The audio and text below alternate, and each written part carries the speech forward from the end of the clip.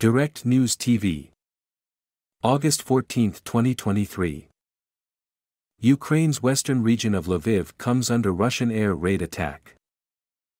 Air raid sirens were activated across most of Ukraine and explosions have been heard in the western Ukrainian region of Lviv bordering Poland, local officials and media reported.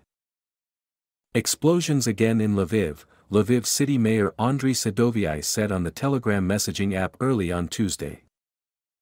It was not immediately clear whether the explosions were air defense systems engaged in repelling an attack or ground targets being hit by Russian weaponry. The Lviv region's governor, Maxim Kozitsky, urging people to seek shelter, said on the Telegram earlier that Russia had launched missiles that were heading towards the region.